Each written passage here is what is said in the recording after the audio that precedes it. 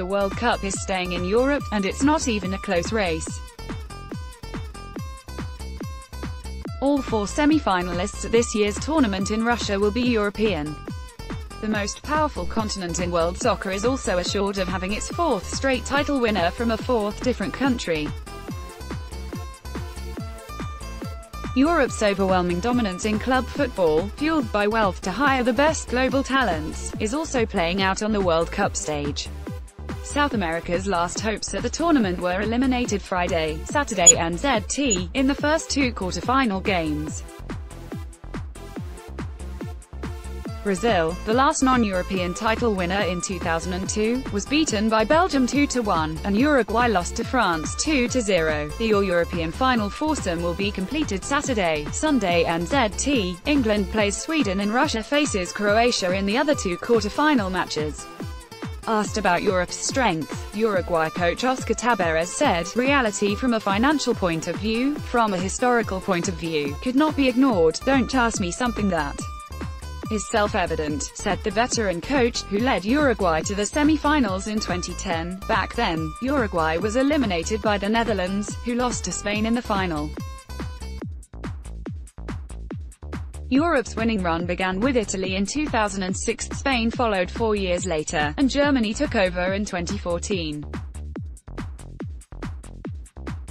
A title for France or England in Moscow on July 15 would keep the glory within a closed circle of countries whose national teams, domestic leagues and television markets are known as Europe's Big Five. Spain, Italy and Germany are the others.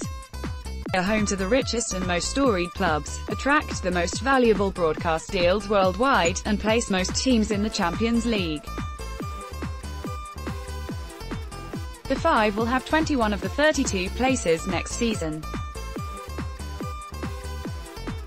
It is a virtuous circle helping earn more prize money and build lucrative global brands. It also attracts the best players from other continents, and Neymar was almost a late arrival coming from Brazil to Barcelona when he was 21. If the wave of talent flowing to Europe denies playing time to domestic players, it also raises the overall level of play.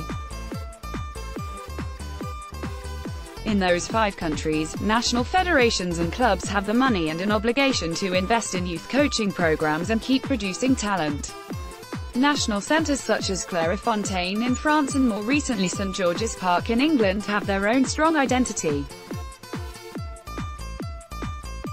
Now even Croatia and Sweden are close to their first World Cup semi-final berths since the 1990s, revealing European depth that South America craves. Since the 1982 World Cup, when a semi-final round was reinstated, 40 teams will have been involved and Europe has provided 31 of them. South America has 8, and 2002 co-host South Korea was the other. Africa has never had a semi-finalist and failed to advance any of its 5 teams from the group stage in Russia.